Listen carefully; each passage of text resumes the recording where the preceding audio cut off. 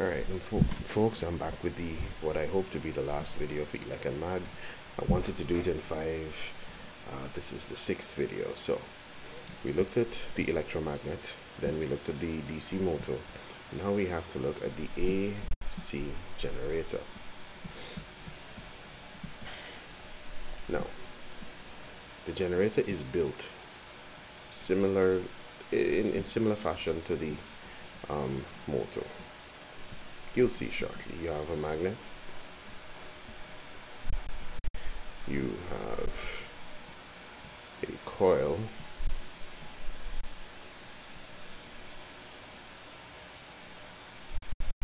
I like to say the coil looks like a spatula,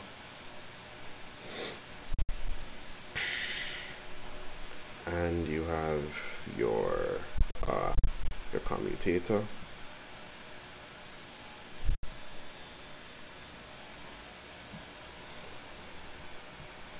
and you have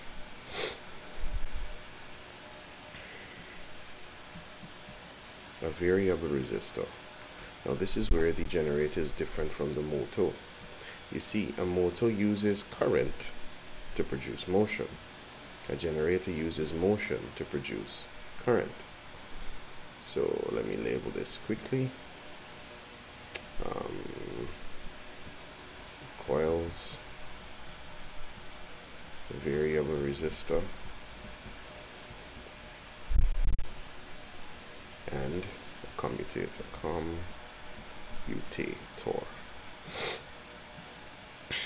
So how does it work?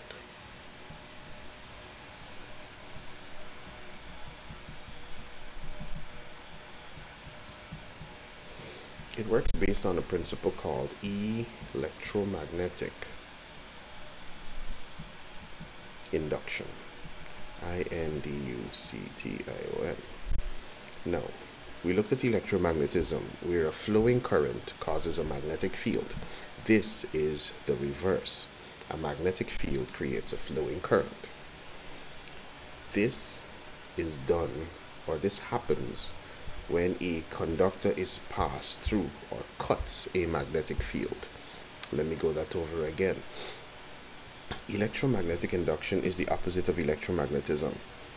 Electromagnetism is the process by, well, it occurs when a flowing current produces a magnetic field. Electromagnetic induction is the opposite. A magnetic field creates a flowing current. Now, the process process by which an electric current is made to appear PEAR in a conductor. This is electromagnetic induction. Now, this is going to sound totally insane, but a generator needs a motor. Right? A generator needs a motor. You see, something has to turn these coils in this magnetic field. These coils are not going to turn by themselves. Alright? So, you turn the coils in the field, and as the coils pass through the magnetic field, a current is created in them. And that's it, literally, that's it. That is how a generator works. So, let me add that. Yeah. As the coils, is this the right shade? No, it's not. It's the lighter shade of this is yellow, this is gold. As the coils rotate in the field,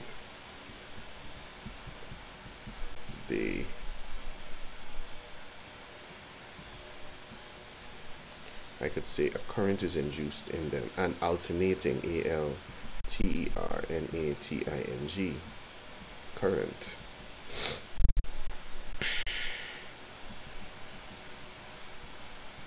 is induced in them.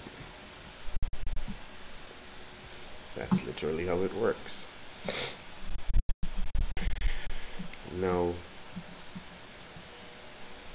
remember for motors, we used the Fleming's left-hand rule, where this was motion, the thumb was motion, the index finger was the magnetic field, and this middle finger was the current that flowed through the coils of the motor.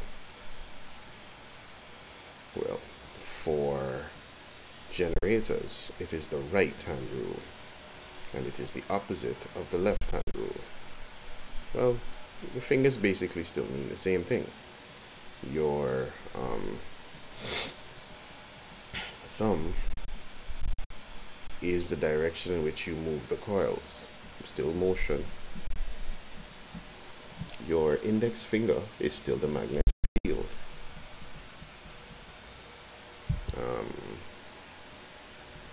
The index, INDEX, middle finger, MIDDLE. This is the direction of the induced current. INDUCED, induced current. I should write the word out. Current, CURRENT.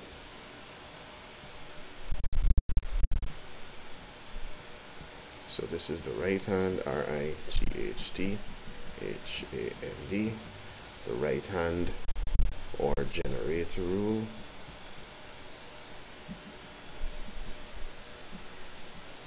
Well, I should put Fleming's, FLEMING apostrophe S. This is Fleming's left hand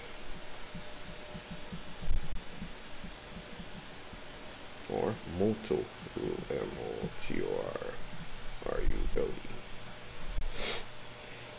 So that's it. If we had a magnetic field going from left to right like this, and we decided that this is the conductor, and we would move our conductor up through the magnetic field. You can use the Fleming's, you could use Fleming's right-hand rule to find the direction of the current induced in the conductor. Your thumb should be pointing up. Your index finger should be pointing to the right. The direction I got for current is going away from me, which is the X. If I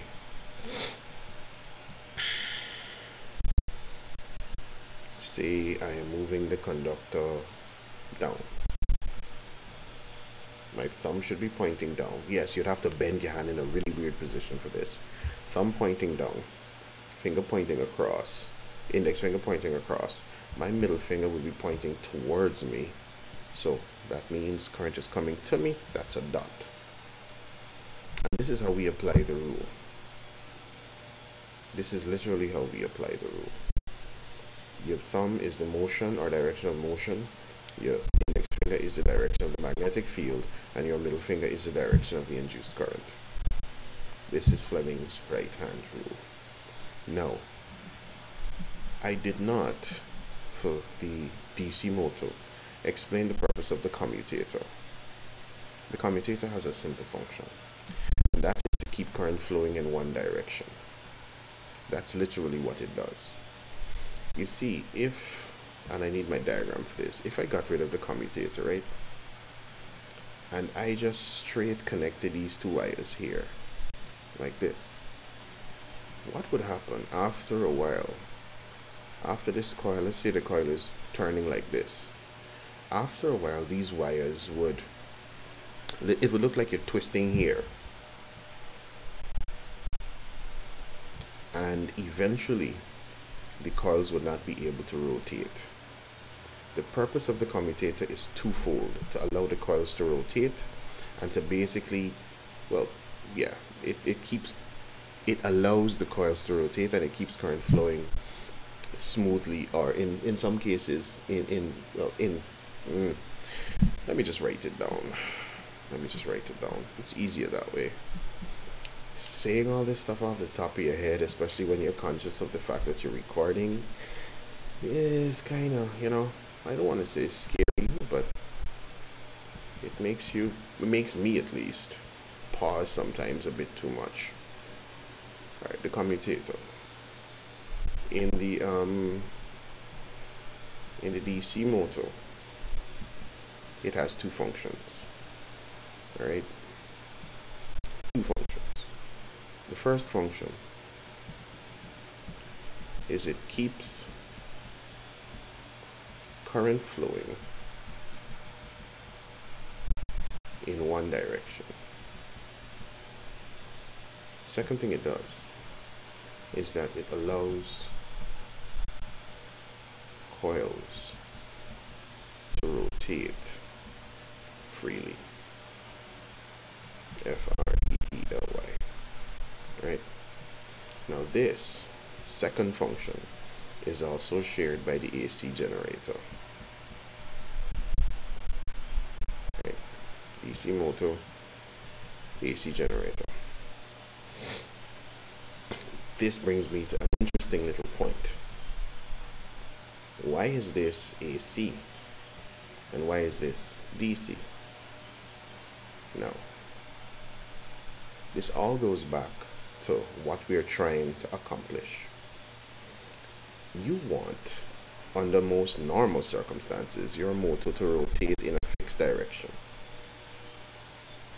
You don't want your motor to rotate one way for a short period of time and then switch directions. You really don't want that. Most applications that involve motors, you want it spinning in one direction. And that is why you use direct current.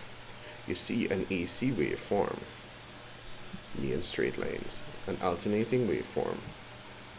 Like I said earlier, when we were looking at rectification, it changes direction.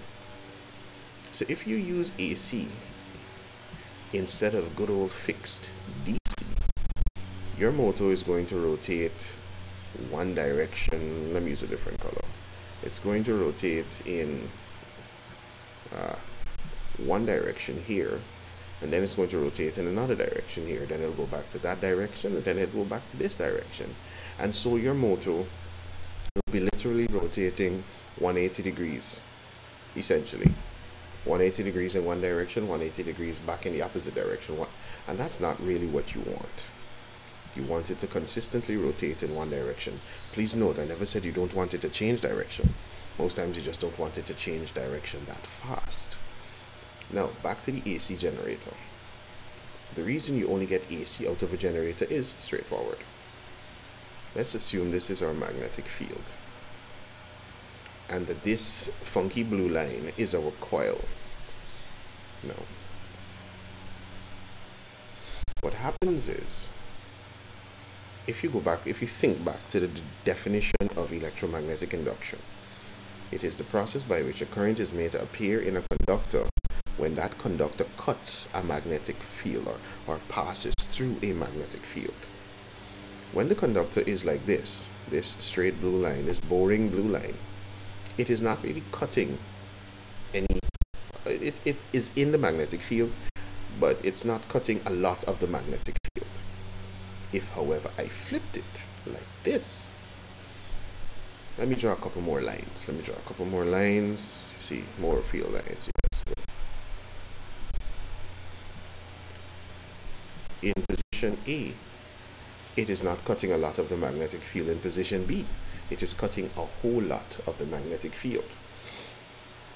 So you see, if we are rotating our coil in the magnetic field, what happens is you're going to have points at which the coil cuts a lot of the field. Those are our peaks. Positive peaks, and you could call these negative peaks. Of course, that's a very crude statement, but you get the point. And then you have your moments in the middle, where your field doesn't cut. Sorry, your coil doesn't cut much. Your coil doesn't cut much of the field. When this happens, you have your low moments, your moments of little to no current. So, if you think about it, these are A and B. A and B are the two extreme positions the coil can have in the magnetic field. And the current produced varies between them. Here, you get enough, many, and plenty current. Here, not so much. So that is why a generator only produces AC. And a DC motor only operates on DC. That was just general knowledge. The last thing we have to look at under this section is the transformer. No, not those transformers. FORMERS. A transformer, according to some of my students, is a square donut. Yes, QC children at their finest. The square donut is used as a transformer. We have our input or primary coils, and we have our output or secondary coils. So the operation of the transformer is simple. First of all, it only operates on alternating current. Whee! Good. AC. As this AC flows into this primary coil, PRIMARY SECONDARY. As the AC flows into the primary coil, it creates a magnetic field. Now the magnetic field matches the current, meaning it varies with the current. The magnetic field matches the current. So as the current increases, your magnetic field increases outwards. As your current falls, your magnetic field collapses inwards. Your magnetic field fluctuates, alternates, varies, whatever word you want to use to describe it, just like the current. This varying field cuts these coils, the secondary coils. Now please, don't think that the primary coils are in Georgetown and the secondary coils are in Vredenhoop. It's not, a transformer is not that big. No, I've never known a transformer to be that big. The coils are close enough to allow the changing field produced by the primary coil to cut the secondary coil. Alright? When this happens, a current is induced in the secondary coils, electromagnetic induction, and the induced current matches the changes or variations of the current flowing through the primary coils. That's literally how it works. Current in creates a magnetic field. Magnetic field varies. Magnetic field varies, cuts the secondary coils, and induces in the secondary coils a varying current as well. What can be different is the magnitude or size of this current. Now, according to my students, POUT is equal to pin. Power out is equal to power in. The output power is IV, but to indicate that it is the output power, we use S for secondary, and pin, the input power. Literally, I wrote P out and P in, and my students said POUT and pin. Again, goons are incredible. So this is IP and IS. Sorry, IP and VP. What is wrong with me? VP. Okay, so this is where everything starts. VS over VP is an important ratio. This is equal to IP over IS. Now, the most important ratio is this one. It is the ratio of output voltage to input voltage.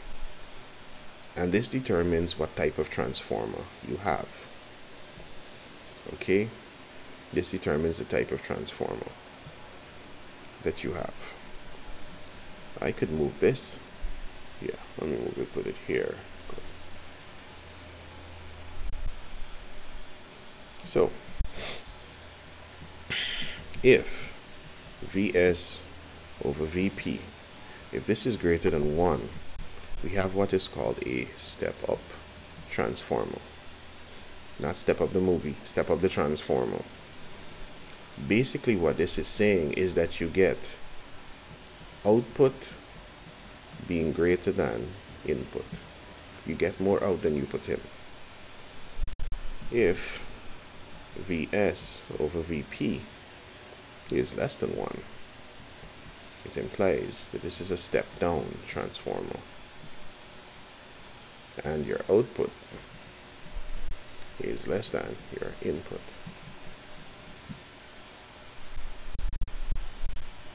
Finally, for transformers, we add one more thing. Ns over Np.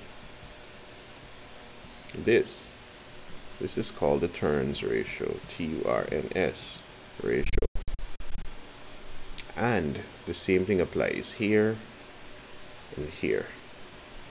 If you have more turns on the output, you get more output. If you have less turns on the output, you get less output. And this is the end of transformers. Thank God. The only thing left is to make a single video on logic gates, which I will do now so that I don't have any other videos to make. Oh, this has been a rough process. I grossly underestimated the amount of work it would take to make these videos. Father. Anyways, y'all take care, stay sane, stay safe. Again, thank you for all the likes, the support. Thank you for looking at the videos. You have no idea how scared I was. Not scared, scared and skeptical I was to do this, but I like the response so far. Anyways, I will see you in the next one. Bye-bye.